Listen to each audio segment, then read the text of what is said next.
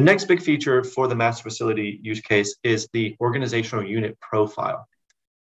So what I'm going to do is go into my facilities layer, and I'm going to edit this a little bit. I'm just going to turn off Sierra Leone, and I'm just going to navigate to a facility that I know has everything set up.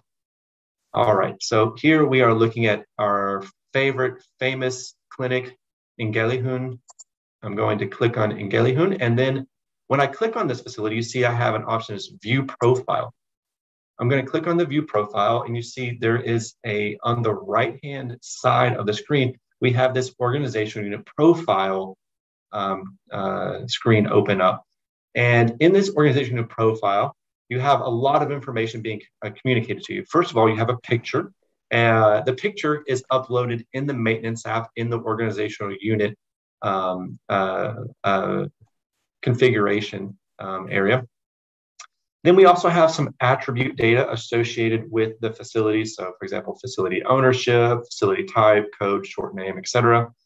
And then we even are showing now some data associated. So maybe some key performance indicators associated with this facility. So we have, for example, expected pregnancies, total population under 5, total population for the facility catchment area.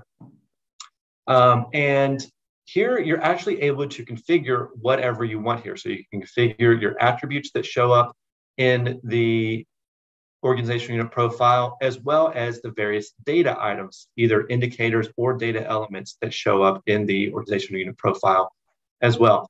As it stands right now in 2.37, you are able to edit this through the API.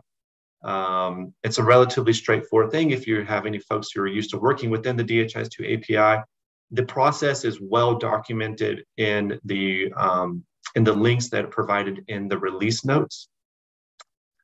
In future versions, probably 2.38, we're hoping to add a more user-friendly way to edit the organization unit profile. But as it stands in 2.37, in this initial release of this functionality, you have to edit it through the API.